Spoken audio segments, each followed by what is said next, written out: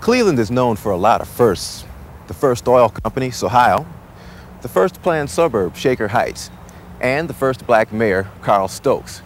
Well, this week, I found another first. His name is Art LEDGER.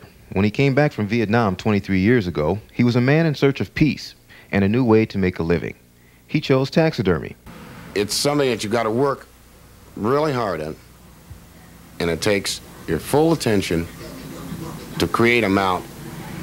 And it's probably the only nerve pill I've had since I come home from Vietnam is taxidermy. That's how I relax. I really get into mounting these animals. What makes Art unique is simply that he was the first black taxidermist in America.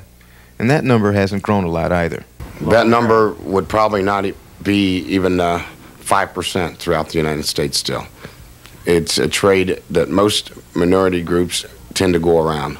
Part of it was, for the last 20 years, it has been very secretive. It's a craft that is not taught to just anyone. It's a hand-me-down like a cabinet maker.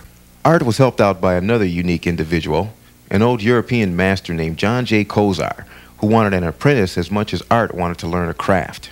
He told me, he said, I wanted to find a person that would continue after I'm dead. And I said, I'm really serious. But he was very hard on me.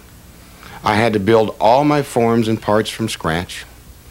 And when I say that, you can pick up a catalog in our trade and just call up and get a deer form. We made them out of paper, and that took 5 hours to make one, when we could order one for a reasonable price and be here and work with it much cheaper. So he was a craftsman. He didn't believe in using even an airbrush. He taught me to hand paint fish.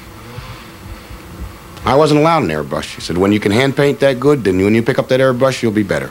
Art sees a need to teach people about what he does now. Well, the main thing is that you got to learn to appreciate taxidermy and understand that this is a trade that the children will be able to look at these mounts and know it. And if you must go out and enjoy yourself hunting, preserve it to deserve it. While Art takes what he does seriously, there have been some weird and comical moments too. Probably the most interesting job I had was mounting a bat. Actually, a flying bat. The lady came in and said she practiced voodoo and she was actually a witch. And I'd mounted a bat for her, a large bat. But for the most part, Art LEDGER is a spokesman for beauty and preservation of nature, an artist who is constantly seeking perfection. I think that taxidermy gives me an excitement and enjoyment when that person walks in and just say the words, wow, that looks real. That means you've captured nature.